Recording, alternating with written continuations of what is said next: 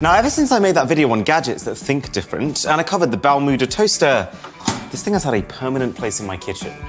Matter of fact, ever since I first locked lips with a piece of wholemeal goodness from this machine, which basically uses water to give your bread a steam bath, making it crispy on the outside yet fluffy on the inside, I have not used a normal toaster once. Every single person who comes around here says to me, Aaron, there's no way to make toast better. And then I feed it to them, slowly watching as their expression turns from complacency to confusion to a wide grin as they start to realize how wrong they were.